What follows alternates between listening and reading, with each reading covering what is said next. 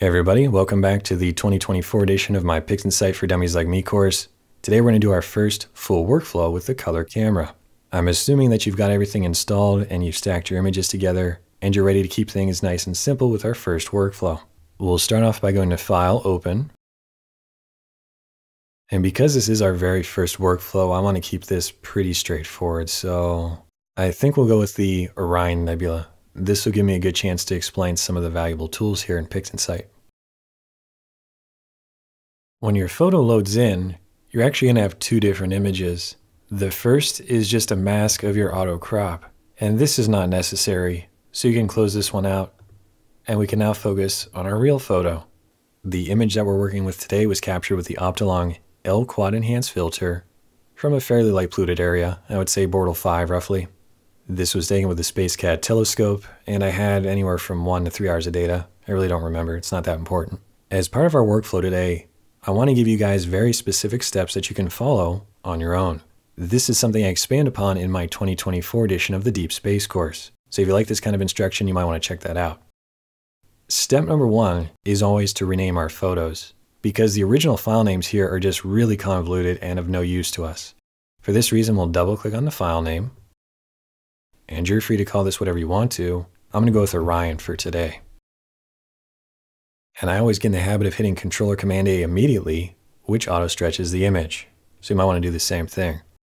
Again, that's Control or Command A. This is very powerful because it quickly allows us to see not only the data, but all the problems with the data. So if step number 1 was to rename our photo, step number 2 would be, I guess, hit Control or Command A to see your image. Step number 3 is actually to fix any star distortion in the photo, because what you might find is that your stars are not exactly sharp. Mine are pretty good, but even in the corners here, you can see they're not quite spherical. For this reason, as part of step number 3, we're going to run BlurXterminator. If this is not listed anywhere here, just type in blur up top, and provided you followed along in the installation video, you should have BlurXterminator. Next, I want you to turn on Correct Only. We only want to correct for the star distortion, nothing else right now.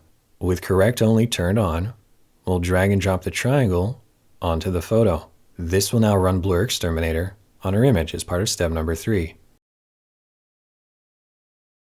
And this is one of the most magical parts of the workflow, especially if your stars were not exactly sharp or spherical. So check this out. If we maximize our preview here and do a before and after, you can see that originally the stars were quite deformed. Now they're much sharper.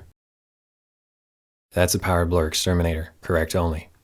Step number 4 is to fix the color cast with SpectroPhotometricColorCalibration. Believe me, I know that's a weird one, but it's SPCC is the abbreviation that we use. You'll also find this under your Process Explorer. I've got it here, but if you don't have it, just type it up top, Spectro, and there it is, SpectroPhotometricColorCalibration. With SPCC, or SpectroPhotometricColorCalibration, you've got quite a few different options here. Maybe you're using the Optolong L Ultimate or the L Extreme, who knows? Well, whatever you have, you need to make sure you select it for red, green, and blue.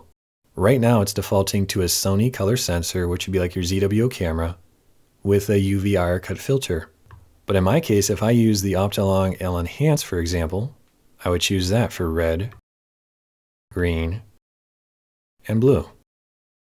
This helps to confirm that the colors match appropriately. Again, maybe using the L Ultimate or the L Extreme, make sure you choose that for red, green, and blue. Because these are narrowband filters, you'd also want to change the white reference from average spiral galaxy, which is the default, to photon flux here at the very bottom.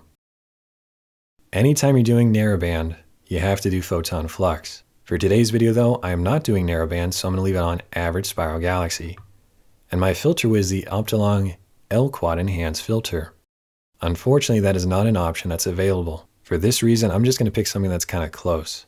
And I think the Beta UHC-S should be close enough. One of the things that you're going to learn as you practice here is that, to be honest, the filters that you choose are not that important. As long as they're somewhat close, it doesn't really matter. So you might want to spend a few minutes here and figure this out.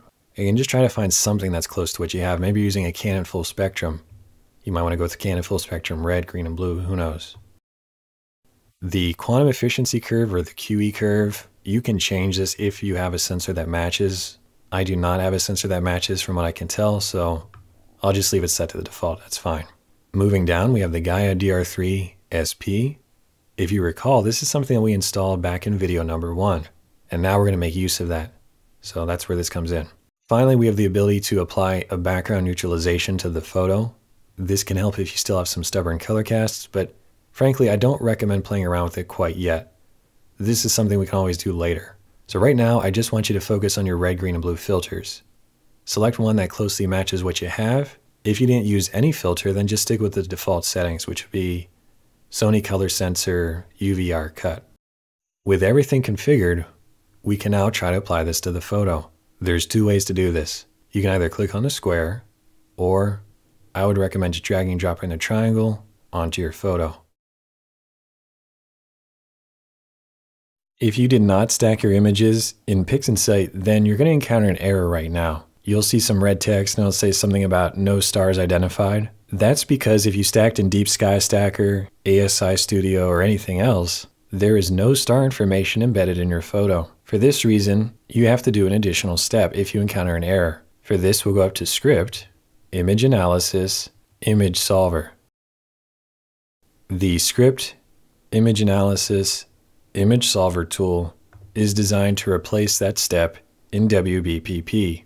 Remember when I showed you how to add your right ascension, declination, date and time, etc.? If you did not use WBPP for your stack, then you have to do that manually right now. This could be a bit tricky though, because if you're working with a TIFF file, especially an older file that you might just have lying around, you're probably not sure what any of this information is. At the very least though, you can search for the target name. Let's say you're doing Andromeda, you would type that in. Select that from the list. Then you just have to kind of guess on the date and time if you cannot find that information. And then for the focal distance, you'd want to think back what telescope you might have been using, implement that focal distance, and then the camera, make sure you know the pixel size of that camera. If you've got all the information plugged in though, you can hit OK, and now PixInsight will go through and essentially plate solve your image. If that's successful, then you can run SPCC again. Now when you run it, you should not get the red text, there won't be any error. With any luck at all, SPCC will finish and you'll have 2 graphs here. The first corresponds to the red and green, the second to the blue and green. What you're looking for really are the total sources. This is the amount of stars that it found, in my case 2,534. These are represented by the green dots throughout the line. Ideally, you're going to have 2 45-degree lines with a bunch of green dots alongside them. The more spread out the dots are, theoretically the worse the color correction is going to be. But I've even seen some where this line doesn't even really exist, and this one looks like a shotgun blast, and the photo still looks fine. Just understand it doesn't really matter what these look like, but this is kind of your ideal situation right here. The only way to know for sure is to close out of the graph, grab the Screen Transfer Function tool from your Process Explorer. We'll type in Screen. There we go, Screen Transfer Function. And this is critical. In order to see your new color balanced image, you need to make sure that the chain link is turned on. Sometimes we turn this off to play around with things, but if this is turned off and you auto stretch the photo, you're not going to see accurate colors. Make sure that the chain link is turned on. Nuke the photo again after running SPCC, and this is now your new image. If things still look kind of strange though, maybe you have a blue color cast or who knows. Well, if that's the case, you can always go back to SPCC, turn on the region of interest, and now we could specify a part of the photo that should be the black background of space. We've got a lot of choices today, although if we were actually to inspect this closely, we can see there is a lot of faint dust, which we have to avoid. I know from experience that down here there really shouldn't be any dust to worry about, so maybe this will be my background.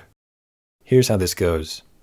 Up top underneath Workspace, we have a new preview mode. It looks kind of like a PDF icon. When you click on the new preview mode tool, you can select a square. Just drag out one somewhere on the photo. Next, turn on region of interest if you haven't done so already. Choose from preview, and then select preview 01. We have now mapped these coordinates as our region of interest for the background neutralization. And so if we run SPCC again on the photo by dragging and dropping the triangle, It should identify that there's a bit of a blue-green color cast there and remove it. I have to stress though that that point that you placed has to be on the black background of space whenever possible, even though it might actually be black in this case. There we go. Doesn't it look a lot better than it did before? If it doesn't look better though, then in the top left corner, you have an undo button. That's a good thing to know about, so at any time you can undo it and then redo it to see your before and after. To be perfectly honest, I kind of like the way it looked before, so I'm going to undo it. That's why I said you don't have to do this step, but it's worth knowing about. If things are looking good, you can close out of SPCC, it won't hurt anything. And if you ever want to go back and redo it, just come back to your Process Explorer, it should be listed under Recently Used, and all the settings are still the same as they were a few minutes ago. Assuming that your new image looks good though, the next step in the workflow is BlurXterminator. You might be thinking, well, wait a minute, we already did BlurXterminator, why are we doing it again? That's because the first time we ran this, we did correct only. That fixed any weird shaped stars in your photo. Now I want to run it again with correct only turned off. This way we can sharpen both the galaxy or nebula, or the dust in some cases, and the stars. If your star is already pretty small, then you don't really have to worry about the star adjustments too much. I might put it to like 0.2. Because what I found is that if you over sharpen your stars, they look kind of blocky and ugly. I'd rather not have that. And then for the non-stellar adjustments, this is going to sharpen up your Orion Nebula, your Andromeda Galaxy, whatever. And for this reason, I really like to have some nice sharp definition. I'll increase the sharpen on stellar to maybe 0.9. And if that's too strong, we can easily undo it. When you've got your settings dialed in, we'll drag and drop the triangle onto the photo. And check this out. Right here, you can really see the difference. Let me make this bigger too. So here's our before and after. See how much better this dark dust stands out compared to the original? And I know that some of you will have some blurry data. If so, I think you'll be impressed just how well BlurXterminator does. That concludes this step in our workflow though. The next major problem I have with the image is the gradient. It's like a dark purple and red over here, and then a light blue over here. If you saw the original version of my PixInsight for Dummies Like Me course, you know that I used GrAxpert, but I'm really not a fan of that tool anymore. It tends to cause more problems than it solves. Alternatively, there's a tool in here called Dynamic Background Extraction. For many years, this was the go-to for fixing gradients in your photo. What you would do is you'd click on the image to get the crosshair, then you would generate some sample points. Next, you'd move all these sample points to the background parts of your photo where there's no dust or nebulosity or stars.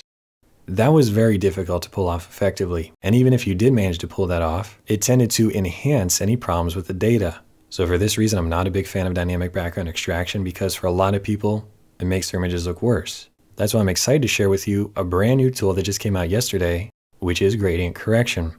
Again, you might want to search for this up top. We're looking for gradient correction. The reason I love gradient correction is that it's all configured right out of the box. The only thing you have to do is turn on automatic convergence. Everything else should be set correctly. Then we'll drag and drop the triangle onto the photo. It's now going to go through and analyze the gradients in your photo and remove them. This is now by far the best tool to use for this specific problem. Let's do our before and after. This was before. There's our after. Pretty remarkable, right? However, there will be times this doesn't quite work that well. If you're photographing a target that does not have a bright nebula, you could try turning off structure protection. Because in the parlance of PixInsight, a structure is like a bright nebular galaxy. So if you don't have a bright nebular galaxy, turn that off and try running it again. Before you run it again though, if you have to, undo it, that way you're back to the default image, and try it now. But if you have the Orion Nebula or any other bright target, you probably want to leave structure protection turned on. For more information on this tool, PixInsight actually released some videos on their own which do a good job of explaining what all the different sliders do. I don't want to get bogged down in this today though, because very often the default settings work fine. The only thing you really should have to turn on is automatic convergence. Alright, that was the next step in our workflow. We fixed the gradient. From here, I'm still finding that the background is a bit blue and I want it to be more neutral. Well, there's a tool for that too. It's called background neutralization. We'll type in background, and there we have it, background neutralization. And in my case, there we go. We've already specified a background with Preview 01. If you still have it, we can reuse it right now. If you don't have this thing though, and very often you'll delete it, which I tend to do, you can just create a new one with the new preview mode up top. I should pause for a second though. If you don't have this toolbar, this tends to happen for whatever reason. Go up to View, Default Control Bars, Show Control Bars. If you do both of these, that will fix any problems. Anyway, with the new preview mode tool selected, we'll find a part of the photo that's the black background of space whenever possible. And with that said, I want to take a step back for a minute. We have so many stars in the photo that it's very difficult to tell what is dust, what is nebulosity, what is background. So for this reason, it wouldn't be a bad idea at all. In fact, it's probably a good idea to run StarXterminator next.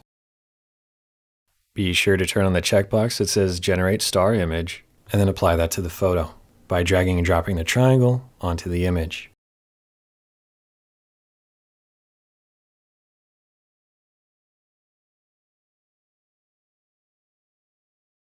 You should now have two separate photos. One is your stars, which we can just minimize. We'll need that later. And here we have our nebula photo. It'll be much easier to find the background now without the stars in the way. So with the new preview mode tool selected, maybe down over here, I'll make this my background.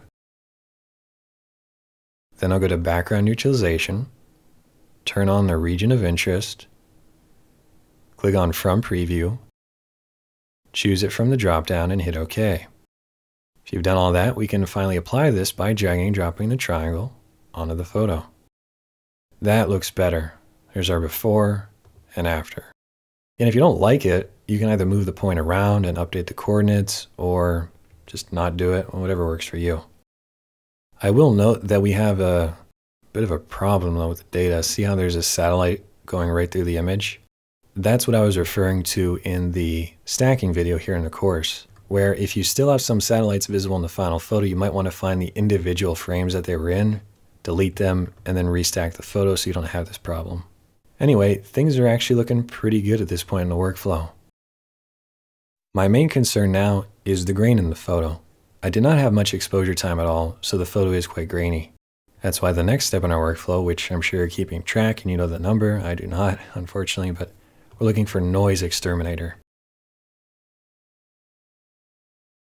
With NoiseXterminator, we can pretty much set this to default settings by clicking on the reset button. I will say that the default settings are a bit too intense for most photos. You might want to lower the denoise to like 0.8, increase the detail to 0.2, and try that. This is where we drag and drop the triangle onto the photo.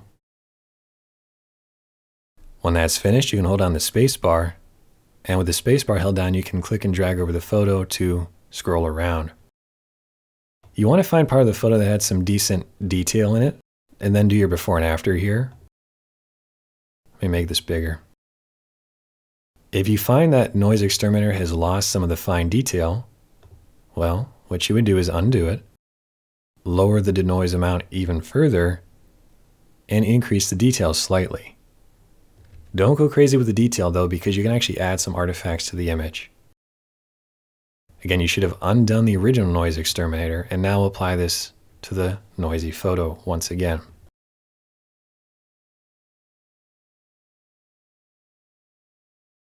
If that looks good over here, then we should also inspect up over here where it could probably get a bit crunchy, if you will. So there's our before and after. I'm not seeing any problems with it though, so I'll go with that for our settings today in NoiseXterminator. Okay, we're nearing the end of our basic PixInsight workflow. We need to stretch the photo, but we also need to create an HDR image because that core is way too bright. Thankfully, these are both very easy to do. If the photo looks pretty good, we can now officially stretch the image and move on with the workflow. For this, we'll grab the screen transfer function and the histogram transformation. You might need to pause the video, find them, and open them up. With the histogram transformation and screen transfer function tools, we start by clicking on the checkmark icon. The checkmark icon confirms that both tools are targeting the same photo. Then, with the chain link turned on, we drag the triangle from the screen transfer function to the bottom of the histogram transformation. If you're on Windows, you'll see an hourglass icon. If you're on Mac, you will not see that, but just anywhere in this beige part of the tool. This has now copied the screen stretch preview, which you're seeing, to the histogram. We need to apply it to the actual data though. And we can apply it to the data by clicking on the square icon. At this point, we've officially stretched the image. To fix the white screen, we reset the histogram, reset the screen transfer function. I know those steps are weird, but with a little bit of practice, this will only take 5 seconds. Again, we drag the triangle, click on the square, reset, reset. Drag the triangle, click on the square, reset, reset. Let's do that for the stars as well. So I've got my stars image loaded up. This says Orion stars. This says Orion stars. That's a good sign. And that's why we'll drag the triangle, drop it on the beige part, click on the square, reset, reset. Now for the fun part, we're going to do our HDR. And this is something that you should have installed if you followed along with me step by step in the first video. You'll find it under Script, Toolbox, Create HDR Image, assuming you've installed the correct repository. If this is not showing up, then you'll need to go back and watch the first video, grab the repository link, and get that installed. With the Create HDR tool, it's always a good idea to turn on Protect Colors. The default saturation is fine. And now you have two different things to adjust, the number of layers and the blend amount.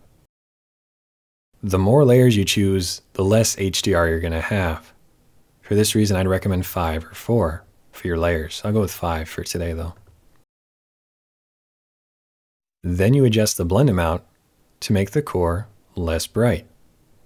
And you can click on the plus icon up top here to zoom in a few times. Get the Orion Nebula centered up, and increase the blend amount until the core is retained. If you go too far, it's going to start getting unnaturally dark here in the center, which won't look good. So for this reason, just back it off a bit. I think that'll work for us today. I mean, it's not perfect, but the data itself wasn't perfect to begin with. So to apply it to the image, we'll click on the green check mark. Now we have our original version and the HDR image. Pretty radical difference, right? If we compare those side by side. Just look things over carefully. If it looks fake, you can always close this out, run Create HDR Image on this photo again, and confirm it looks better. That completes the standard part of the workflow. Everything I've shown you is pretty consistent from image to image, although there will be slight differences depending on if you're doing Orion, Andromeda, the Ghost Nebula, whatever. From this point forward, I would argue it's entirely artistic what you want to do with the data. You can make it more contrasty, more saturated, alter the color balance, and more. And this is something we cover extensively in my Deep Space course. Because this is the PixInsight for Dummies Like Me course, though, we're going to keep this as simple as possible and also kind of cut to the chase. So what I'm going to do is grab my image right here, go to the Process Explorer, and we're looking for Curves Transformation. So we'll type that in. There we go. And with the Curves Transformation tool, we can finally talk about some new concepts here. The first is the real-time preview. Before we do that though, make sure the checkmark icon is turned on. That shows your histogram. But one of the problems I have with PixInsight is that the interface is a bit odd. For example, if I want to add some contrast, I can drag a point down, drag a point up, but nothing's happening. For this reason, we always have to generate a preview photo, which will correspond to these changes. To add a new preview window, look for the hollow circle icon at the bottom of the tool. This will only be available on some tools, but it says real-time preview. And now this will show us whatever we're doing here on our graph. So if I add more contrast, you can see what we're doing. If things get really screwed up, the fastest way to fix it is to click on the red X, and that will reset the curve, and you can try this again. Here's something else to keep in mind. Maybe you're not sure where to place your points. Well, if you actually click on the preview here, and you move your mouse around, see how it's adding a bunch of points there on our graph? The graph's kind of freaking out. That's where the points correspond in the photo. In other words, if I want to make this little finger of dust brighter, I'll click on it, And I know I need to add a point roughly over here. That's where the lines were. Let me show you that again. So I'll add my point here and bring that up. If I want to make this dust darker down here, I'll click. It's actually a bit strange. It's showing us they're above there, so we'll just kind of do that. Now we're adding a lot of nice contrast to the background. And while the background might look good, the core is completely blown out. This is where masking would come in. But to be honest, I still have not mastered the masking here in PixInsight. This is why I prefer to do most of my stuff in Photoshop. I find it's much more easy to use, especially if you're coming from a photography background like myself. Anyway, you don't have to go quite that crazy. You could just do some very minor contrast if you want to. To see your before and after, come to your preview tool, look for the little blue circle icon and turn this on and off. That does your before and after. If you want to zoom into the preview, click on the concentric square button right here. Then you'll drag out a preview box to zoom in. Now you can see things better. If you want to get back to the full screen, click on this button down here. That gets you back to your full screen preview. And if I do my before and after, you can see we've added some nice contrast, but the image is still a bit flat. Why don't we add some saturation? We can do that by clicking on the S button here for saturation. Add a point somewhere near the middle and bring that up, and that adds more color. Feel free to add as much color as you want to. And in just 2 minor curves adjustments, we've taken the image a long way. Another thing I could do is go into the individual red, green, and blue color channels. Maybe I want more blue in the bright part of the photo. Well, if the bright part of the photo is up over here in the upper right, I can add a point and drag that up. I don't want it to apply to the shadows though, so I'll add a point near the shadows and drag that down. And in this way, I'm adding just blue to the highlights there. This introduces a problem though. We've got so many lines here on the screen, it's getting hard to see what we're doing, and there's a good chance that our red, green, and blue color channels, we're going to screw it up. I recommend you do things step by step. In other words, do your initial contrast and saturation and apply that to the photo. For this, we can close out of the real-time preview, drag the triangle and drop it on our photo to apply it. If that looks good, we're actually going to reset the whole tool now. With the tool completely reset, all the annoying lines have disappeared, and now we can really focus in on our red, green, and blue. For this, we'll need to open up another real-time preview and do this again. So what I was saying is I want a little bit more blue in the highlights, but not in the shadows.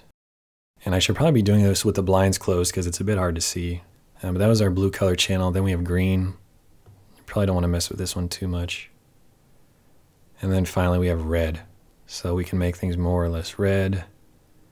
It's all artistic, whatever you want to do to the photo.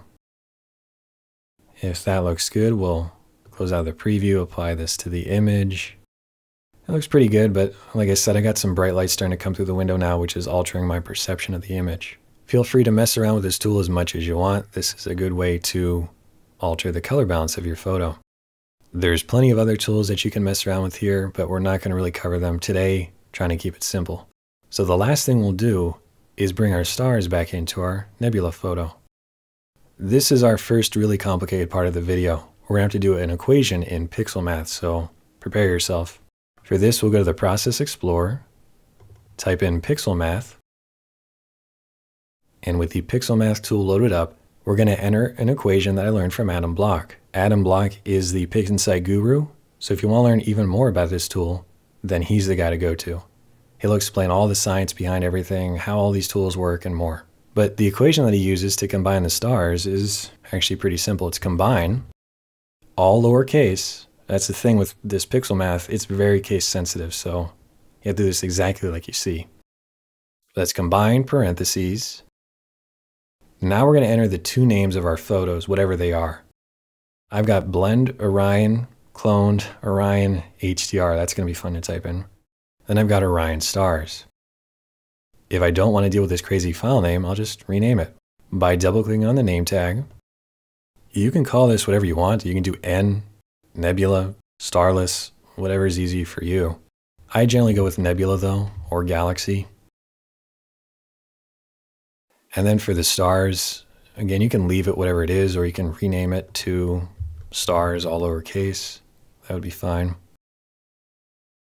Now we can enter those two names in our equation.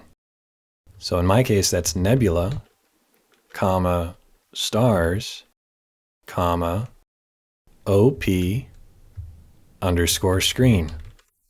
This is the operation of the screen blending mode. So it's going to screen our nebula and our stars together, very similar to what you can do in Photoshop. Then we do open close parentheses, and then a second close parentheses. If you did that correctly, you'll now have the equation that you see here. Just understand that everything we've done is case sensitive, so if even one character is wrong, this is not going to work. Next, we'll go to the Destination tab, and I want you to create a new image. That's all we have to do. We can now click on the square icon to blend our stars and our nebula. All right, and there we go. I will say that the stars and the nebula itself are a bit too bright, and that's something we'll probably save for the deep space course because I don't want to get sidetracked with that today. But if you want to play around with this on your own, basically what you're going to do is come back to your stars image and make this a bit darker. Once the stars are darker, run PixelMath again. That way they're not as intense. But that is something we cover in my deep space course. So the final thing you might want to do is a star reduction. We'll find the star reduction under the Process Explorer. As you can probably guess by now, we're going to type in star reduction. There we go. This is only available though if you followed the first video and you installed the optional repository. If you did not follow that video, this is not going to be here for you. Star reduction is a fantastic script written by Mike Cranfield with the help of Bill Blanchard, so you want to check those guys out for more information. The way it works though is you start with your target view. This is your stars and nebula combined. And then the starless view, well in my case that was called nebula, so I'll choose that. Then you can adjust the star reduction method.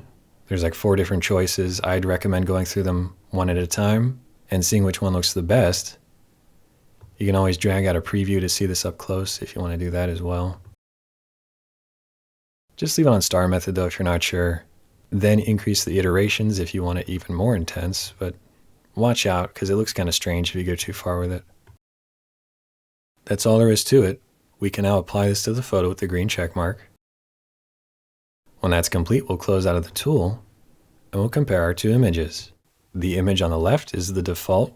The image on the right has had the star reduction applied. I think I probably overdid the star reduction, to be honest, and the stars are a little bit too small. If you're noticing a similar problem, then just close out of the star reduced image. We don't need it. If it says if you want to close it, that's fine. Then with your original, run star reduction again. I'm going to lower the iterations back down to 1, that way it's not too crazy, and then apply this.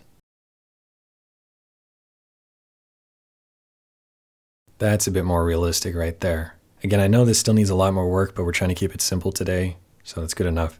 The final step is to save things. If you want to save this entire screen and everything we've done, including all the history of our information here, then what you can do is go to File, Save Project. A project contains all the data on your screen right now. So if you want to come back to this image tomorrow or a year from now, you have that ability with a project. And for this, you would just click on the folder icon up top. This is where you're going to save your project at. Personally, I would put this in the Orion directory. I would call it Orion, Color, Pix Project, something like that. And then you can save it. And now at any time in the future, you'll go to File, Load Project. It's important you do Load Project, not File Open. And now you can find your Orion photo that you've been working on. For me though, I'm not going to worry about a project. I'm just going to save this as a TIFF and a JPEG. For that, we'll go to File, Save As. I normally create 2 different folders, one for TIFF, one for JPEG. The TIFF is lossless, so that's always a good photo to have. The JPEG, that's just good for sharing online. But for the TIFF, we'll do that first. I'll call this Pix Dummies V1. And then we'll hit Save. The sample format, you could leave this at 32 bits, but if you're ever going to take it into Photoshop, you're better off changing it to 16 bits.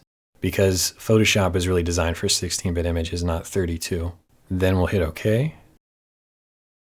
Let's do that one more time and get our JPEG. File, Save As. Go to the JPEG folder, change this to JPEG as the file type. The quality should always be set to 100. Embed the ICC profile and hit OK. And that concludes the very simple workflow for RGB data here in PixInsight. Before we go, I'm going to give you guys all the steps in order that we did today. You can always take notes or correct them if you need to, but this is a good workflow to know. This will get you through most of your data, and then once you're comfortable using PixInsight and going through these steps, you can add more advanced tools along the way. And for that, again, I'd highly recommend checking out my new edition of the Deep Space course, which should be released in April or at the worst case May of 2024. In the following video, we'll also do an easy workflow for your monochrome data. And even if you don't have a monochrome camera, you still might want to hang in there with us and practice these skills. But that's all I've got for you today. Thanks for watching, and I'll see you in another video.